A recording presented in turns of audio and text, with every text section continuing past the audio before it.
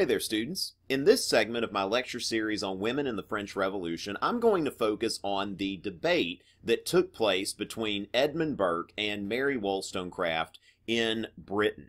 And I'm going to give a quick shout out to Olivia and Blake, who are some of my most devoted fans. I've appreciated all of their positive feedback and encouragement on Instagram and all that kind of stuff. They crack me up. And the thing about Olivia and Blake is they managed to be friends. They're from Alabama, in spite of one of them being an Auburn fan and the other being a Bama fan. And I'm sure there are lots of arguments that take place between the two of them. And we live in a society where women can have opinions and argue in the public forum and all of that kind of stuff, but it wasn't really always that way. That before this time, it wasn't really socially acceptable for a woman to engage with a man in public debate, especially over a political matter. And we look at Mary Wollstonecraft, who some people say is kind of the mother of the modern feminist movement. We're going to see woman as vindicator, as someone who is defending other people's rights, defending her own rights, somebody who is taking positions and having arguments against men.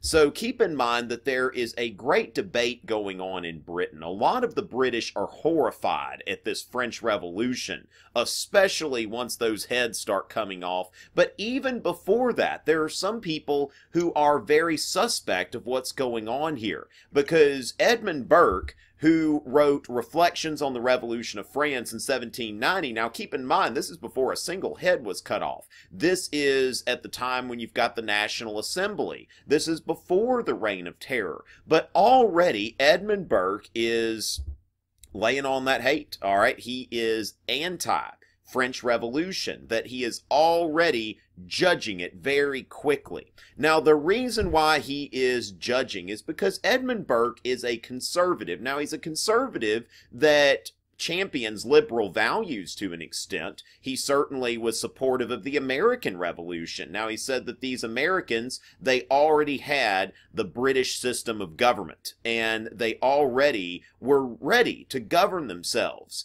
But the thing is, they had the Magna Carta, they had the English Bill of Rights, they had all of these long-standing traditions, and they had inherited the British system of government. Now, what Burke sees going on in France is that the French believe that they can just go from absolute monarchy to a constitutional monarchy. Some people are even talking about a republic at this time, but just very, very quickly and to make very sudden changes. And Burke is very skeptical of this, and he kind of, in some ways, predicts the reign of terror that's going to take place, because he says that the French have weakened their institutions, and the British, meanwhile, have developed their institutions and reformed their institutions over time. So Burke says this is not going to work, and once the reign of terror hits, it's kind of, I told you so.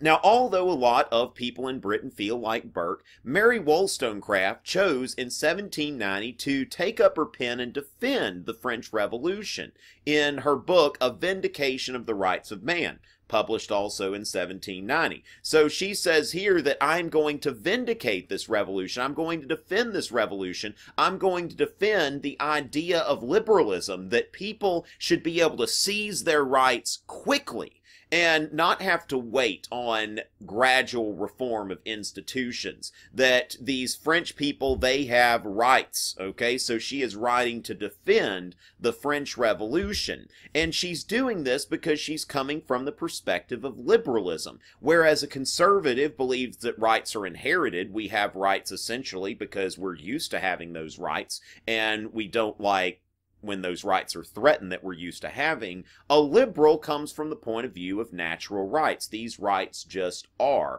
You have them, and if something's messed up, you should fix it on a liberal basis.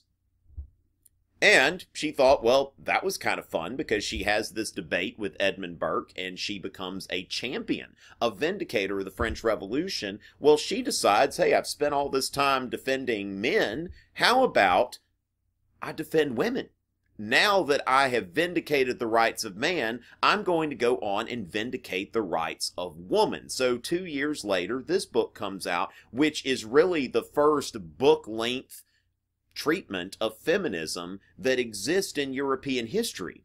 And Wollstonecraft is really breaking ground here because she's saying not only should men have rights, but women should have rights as well. And she is seen as the kind of the mother, the champion of what we would call liberal feminism. And this is fun for her because she is defending her own sex and not just men. So really what she sees here, and if you think about it in the context of the birth of the feminist movement, which is something that comes out of the French Revolution, we see that we're arguing for the equality of men first and foremost, but once we've done that, then let's start arguing for the equality of women. And what you see here is a process that 200 years later, some people are still fighting for today.